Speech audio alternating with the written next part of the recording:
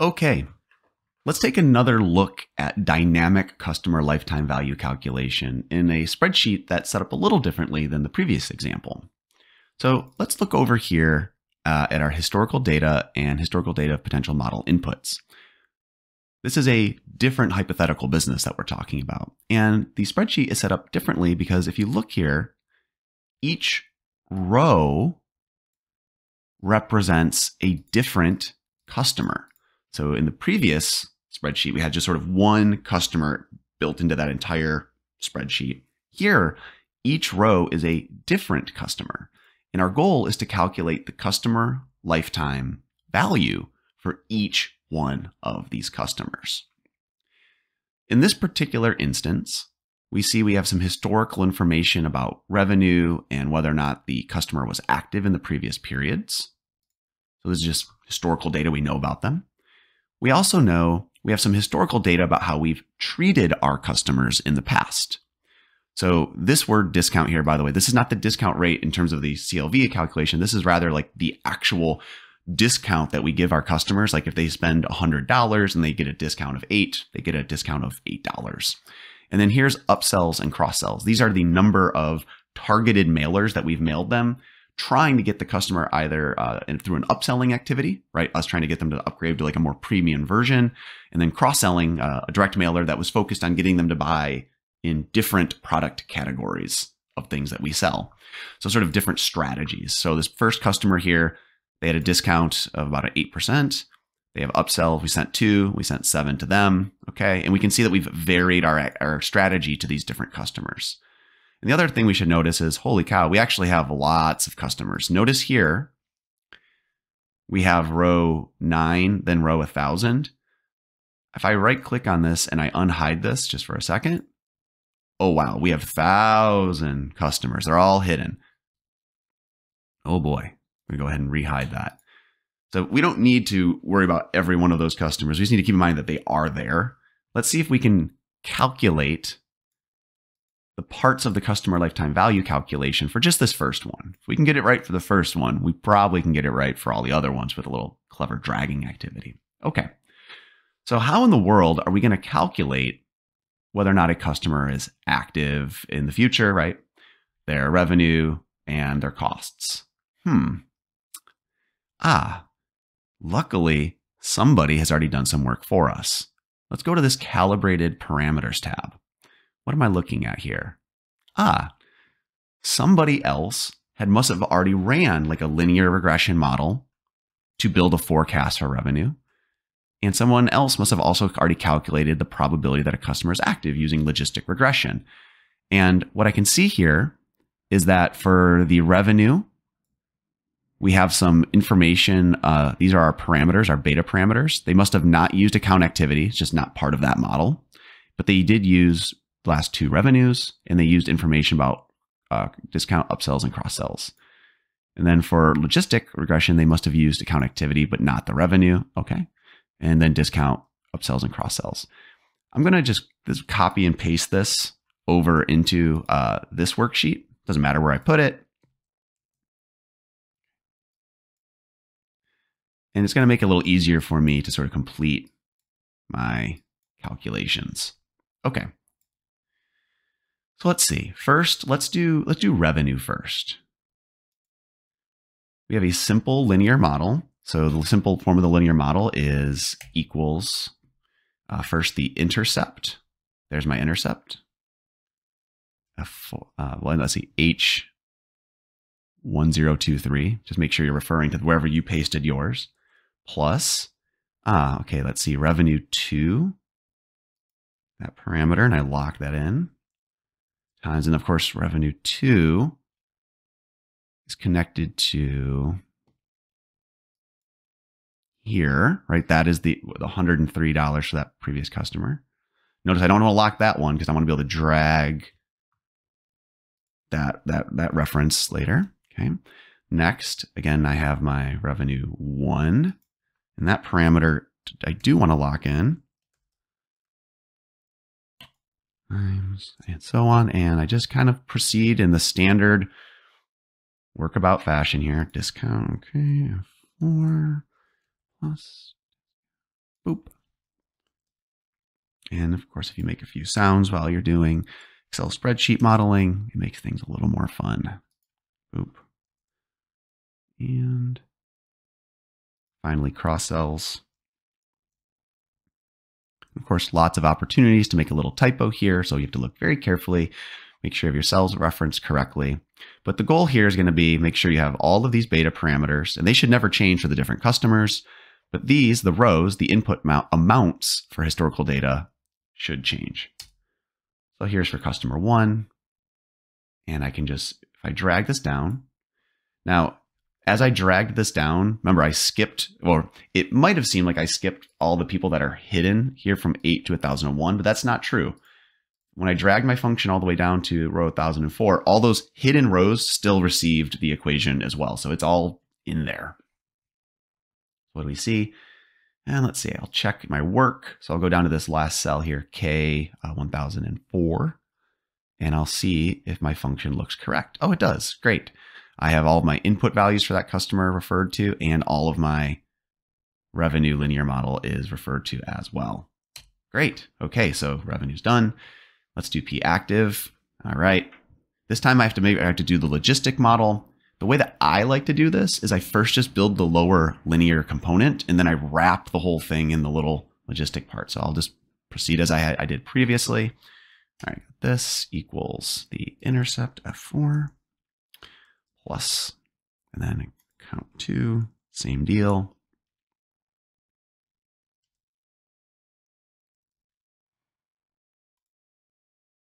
Okay. So this is not done, right? This is just the linear component, but I want to do the logistic model. So what I do here, I can wrap this whole thing in parentheses. And then to set up the logistic form of this, it's 1 divided by, in another parenthesis, 1 plus EXP, another parenthesis, -1 times, and just wrap that whole thing and close it off. Make sure we have all of our spreadsheet set up. There we go. So just inspect this carefully. And one of the ways that we'll know this is working correctly is one of the nice characteristics of the logistic function is that these values cannot take on any values other than between 0 and 100%, or in other words, 0.28 or 0.57, right? I have it set it to show percentages here though, just with formatting in Excel.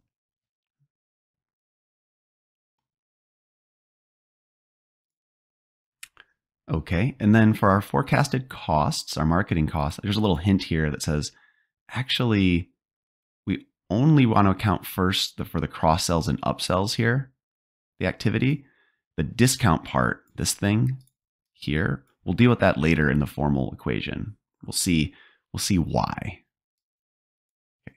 So according to the case, it was 75 cents per cross sell and upsell. So I'm just going to type in 75 cents here. You don't have to do it this way, but maybe that number changes later. So I'm going to just keep in mind that, okay, it's 75 cents. So to calculate this, it would simply just be the sum of cross sells and upsells, or 2 plus 7, just add those two cells together, times our cost here. And of course, freeze a cost. So it costs us about $6.75 for this customer, and drag that down. There's our costs. Great. And on this spreadsheet, there's already some pre-baked in summary stats that were calculated. So we can already kind of interpret some basic things that we know about our customers. For example, amongst this like almost 1,000 customers, the average retention rate's about 72%. According to the forecasts, our minimum is 22, max is 98. Okay. Average forecasted revenue, which we'll interpret as margin, is $71, and min 22, max 116 per period. Okay, very cool. Now it's time to smush all this together and calculate forecasted future cash flows. How are we going to do this? Well, first, we should take notice that apparently the way that this future cash flow is being forecasted isn't per year, it's per half year. See that? Half a year, year 1, 1.5, 2. Doesn't really change anything. We're just, when we complete our customer lifetime value calculation, we'll just implement it for each of those units. So calculate here. Let's see if we can get this done. Let's see, what are the things that we need to account for? Well, we have our revenue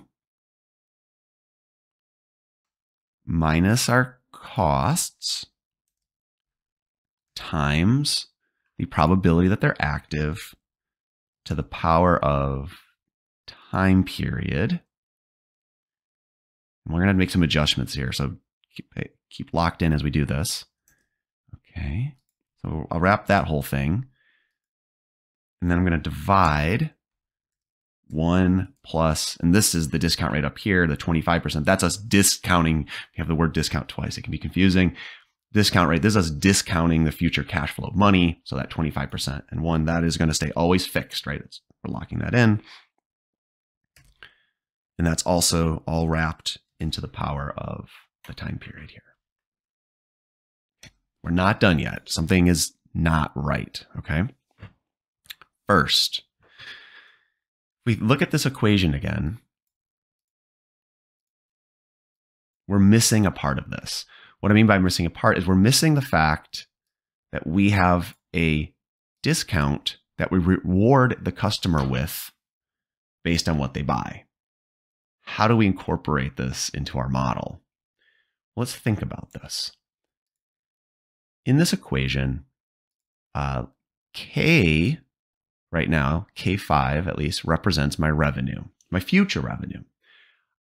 If I think that this customer is going to make me $57.43 in revenue, well, that also means I'm going to be giving them, at least according to this first customer, an 8% discount. So I can bake that reference into the formula here. What I'll do is I'll take that K5 minus L5, and I'll also subtract again one more time. K5, this is the revenue. Now, why am I subtracting that? Well, I'm going to subtract just the percentage of it. So K5 times this 8. And of course, the 8 is going to have to be divided by 100 to represent 8%.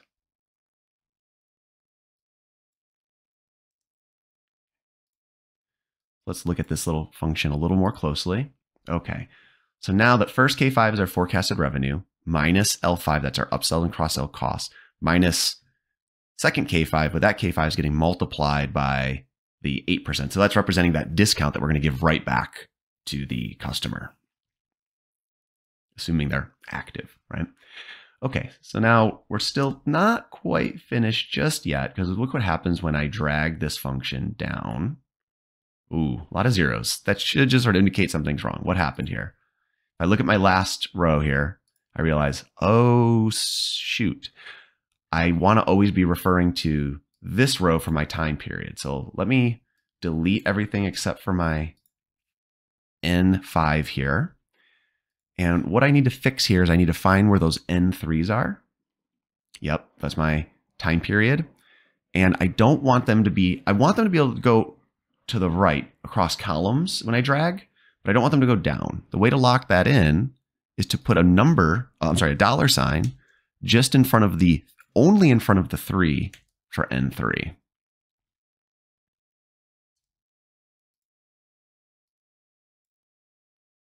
Just verify that looks good.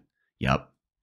And then also, if this is all working correctly, you'll be able to drag this whole thing over to the next cell, right? And right away, we're like, uh-oh, numbers jumped. Something probably went wrong. Let's inspect close and see what else needs to get repaired. So I go to like 1004 here, click in. Ah, there's my mistake. Look how in K, L, and M, my cells shifted to the right as I dragged to the right. That's incorrect. We got to fix that. All right, let's go all the way back to our very first cell that we were building this in here, N5. How do we fix this? Well, we want to make sure that J, K, and L, we do want those to be able to go down when we drag down, but we do not want them to shift columns when we drag to the right. To fix that, take the K. This time we're going to put the dollar signs in front of the letters, not the numbers. So for K, we put a dollar sign in front of K for K5, but not the 5, just the K. Put a dollar sign in front of the L. Put a dollar sign in front of the K. Put a dollar sign in front of, are we good? Actually, oh, and the J here. I missed it. And I think we're now good. Okay. Drag that down. Things look good. And let's drag it to the right. Ah, yeah, things look much better. Great. So at this point, we should be able to drag all the way across. Oops. There is a mistake. See?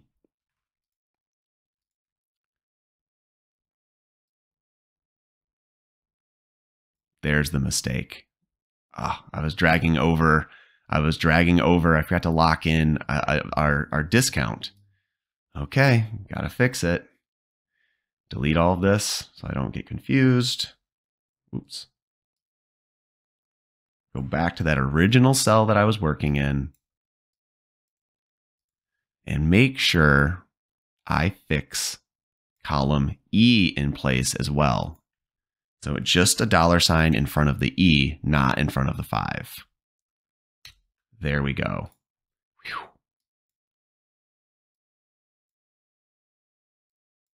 See if that looks better as we drag. Yes. Now things are in great shape. Gotta check your work.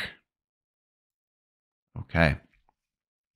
Now that we have for each one of these time periods, the discounted cash flow for that particular time period, if we want to know the customer lifetime value of those customers, we simply sum all this up. So here in this very last, we simply do a sum and just sum them all up, and voila.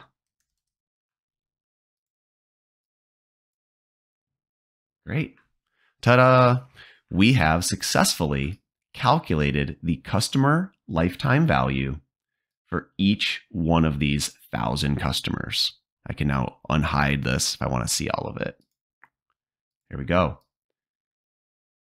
Look at all those values. Good job. So now we actually can calculate something called total customer equity.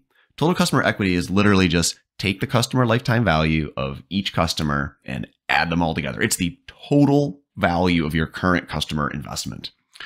So we can just then sum up all of this stuff. Wonderful. And boom. That is the total present value based on future forecasts of this customer base.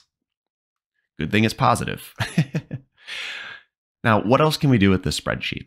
I'm going to be stopping here because there's more work that you still need to do if there's an assignment file, but things to think about.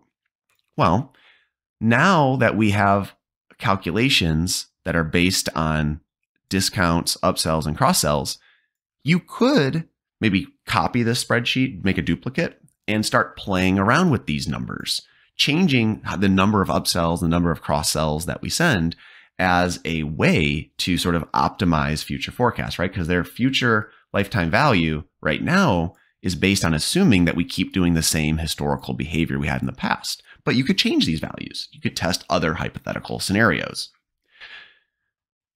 Wish you luck out there in the land of Excel spreadsheeting customer lifetime value.